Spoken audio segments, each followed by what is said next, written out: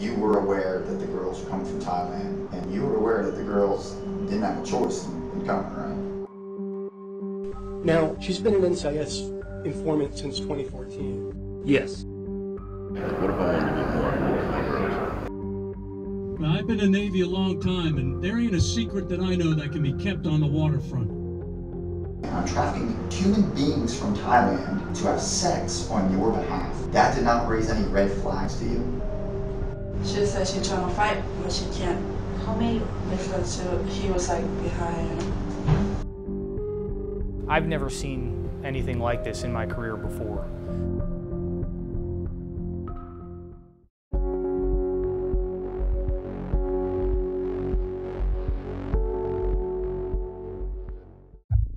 In the summer of 2017, the U.S. Navy faced intense scrutiny for 2 ship collisions in the West Pacific that killed 17 sailors. But with the public eye turned toward Asia, a different kind of crisis was boiling over for the Navy in the Middle East. The Navy's 5th Fleet is headquartered on the small island nation of Bahrain, just off the coast of Saudi Arabia in the Persian Gulf. It is the nerve center for Navy operations in the region. That summer, investigators began to uncover a web of troubling allegations against sailors that started with prostitution, but ultimately grew into alleged cases of international sex trafficking and rape. The U.S. Navy's presence in Bahrain is mainly via a command known as U.S. 5th Fleet. They're the main Navy presence in the Middle East. There's about 7,500 U.S. sailors and assorted personnel stationed there, and so it's understandably a busy command. The Navy's footprint on the small island is vital to U.S. military operations in the region. It's the coordinating hub for actions against ISIS in Iraq and Syria, and lies just 121 miles from the coast of Iran. In the summer of 2017, the Naval Criminal Investigative Service uncovered an underbelly of criminal activity that would result in a series of courts-martial with common themes: U.S. sailors, local hookers, money, and a mysterious Thai prostitute. Both a purveyor and protector of other prostitutes, known locally as a mamasan, she also had one more role: as a longtime NCIS informant. Operating a sex ring in plain sight and with Navy knowledge, she triggered a series of investigations when she walked into an NCIS office with a shocking allegation that she was part of a failed plot to traffic prostitutes into Bahrain, and that her partner in the scheme was a U.S. sailor. Sailors and prostitutes had long coexisted on the island, but now the local sex trade and the sailors involved in it had become too big for the Navy brass to ignore. The informant and pimp known in Navy records as Lynn Ray West, a so-called mamasan, told NCIS she was working with a local sailor named Gunner's Mate 2nd Class Jihad Littlejohn. The case of Gunner's Mate 2nd Class Jihad Littlejohn was one of several that caught Big Navy's attention in Bahrain in the summer of 2017. Littlejohn was accused of conspiring with a pimp to import 2 women from Thailand into Bahrain to work as prostitutes. They would live with him, and he would take a cut of their earnings. Ray West told NCIS that their plot fell apart when the Thai girls failed to materialize at his off-base apartment. Text threads Ray West gave NCIS later entered into court records purportedly show her arguing over money Littlejohn gave her to traffic the girls. In return, she told NCIS she handed over her passport to Littlejohn as collateral. The two fell out, and each threatened to report the other to the authorities. Ray West knew who to call. She had been a confidential NCIS informant for years. She made her move first.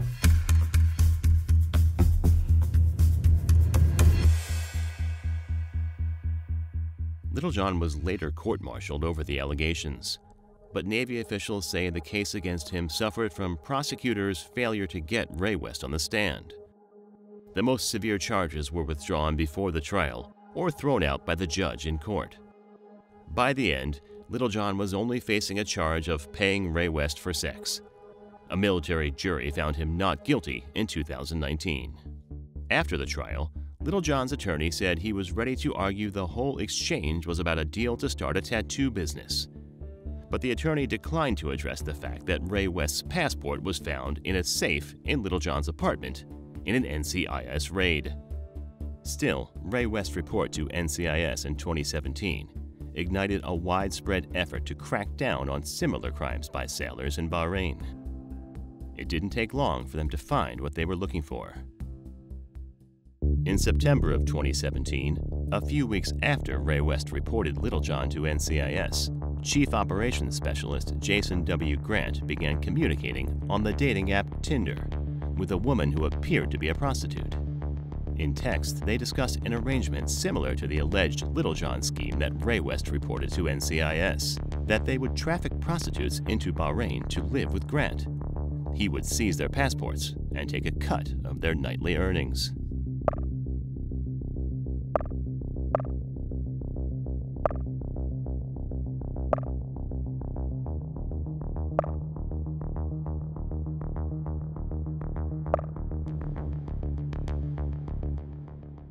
But in order to seal the deal, Grant would first need to meet with someone the woman called Boss to finalize the details for trafficking women in from Thailand.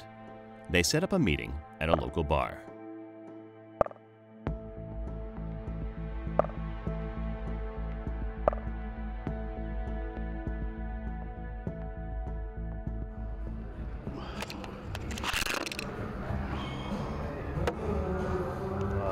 You interested in making a little money? Yes. Basically, you know how the setup is, man. You give them a place to stay. You know what I'm saying? They'll be pretty much, you know, working for you. You hold their passports. They usually only go home like once a year. That's like during Ramadan. And shit, you can fuck them, whatever. It's great. Stay on WhatsApp. Don't text any other way because WhatsApp is secure. You know what I'm saying? You the only person that can get free pussy. Your homeboys can't get no free pussy, you know what I'm saying? Just you. If they get what? They ain't gonna come back to you, you know what I'm saying? You handle all that right there. And I'll tell you when you really gonna make some money, when a motherfucking ship pull in. Oh my goodness, dog. When a ship pull in, it's With the possibility of money in front of him, Grant sought to take the deal further and traffic in even more women. What if I wanted to get more? I'm trying to maximize the bread. I feel you, dog. I feel you, you know what I'm saying? So she'll hit you up, let you know, shit, what time tomorrow? All right, big dog. The deal concluded, but what Grant didn't know was that both Boss and the woman he'd met on Tinder were actually undercover agents working for NCIS. They called him in for an interview the next morning. You have any idea why you're here this morning? No. Okay. Have you ever engaged via your cellular phone with someone in regards to prostitution or housing prostitutes at your home? You ever talk with someone named? I have spoken. Okay. And go over your conversation. Pretty much what you talk about is moving people into the house, but paying rent. What they do, I don't know.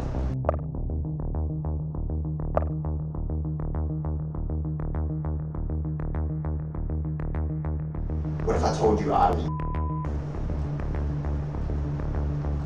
So I know you're not being completely honest with me because I know exactly what you said because I was on the other side of that phone. Now you're aware that the girls were coming from Thailand, correct? Yeah. Okay. You were aware that they were working as prostitutes.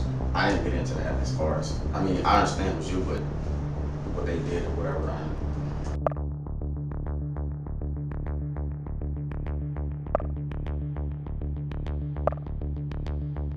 So when were these girls supposed to be coming in?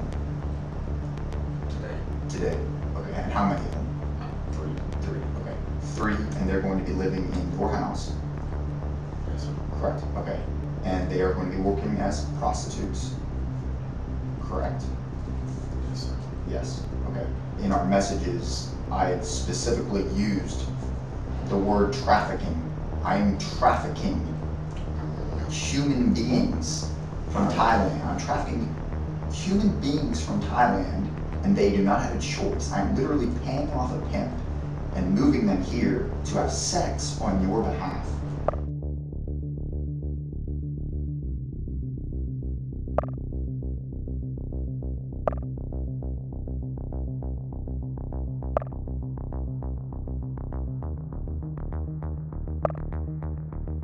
That did not raise any red flags to you? Yes, it did.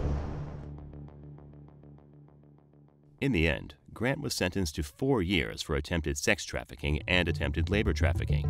A civilian attorney representing Grant says they plan to appeal. But his case was far from the only one of its kind being investigated outside the gates of Naval Support Activity Bahrain.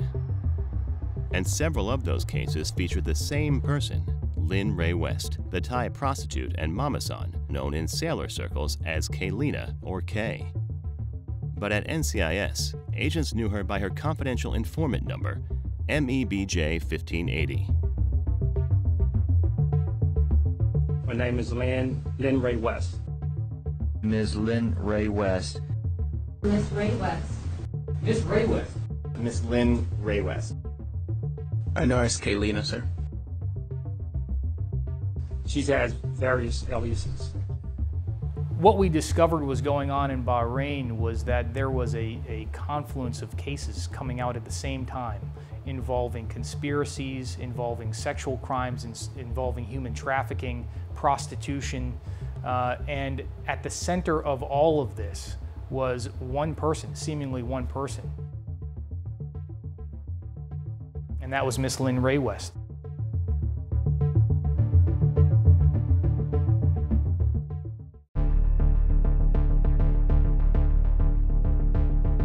The story of Lynn Ray West is probably one of the craziest parts of this whole series of cases involving sailors in Bahrain. You described her a little bit, but who is she? She's a prostitute. She's a mamasan. She's an NCIS source as well. And you knew Miss Ray West had connections on base? Yes, sir. I've never seen anything like this in my career before.